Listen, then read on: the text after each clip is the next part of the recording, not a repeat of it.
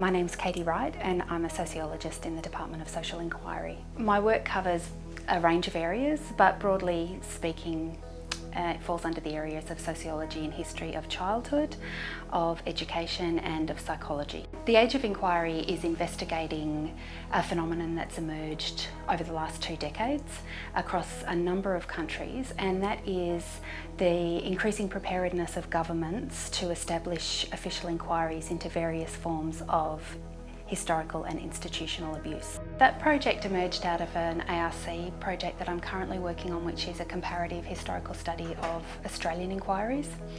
And when I began that project, it became clear to me that it was important to understand the broader international context of inquiries into institutional child abuse. The main outcome from the project is a publicly available web resource that maps institutional child abuse inquiries internationally. The idea is to develop a picture of what's happening across different countries in relation to the use of inquiries as a mechanism to investigate institutional child abuse.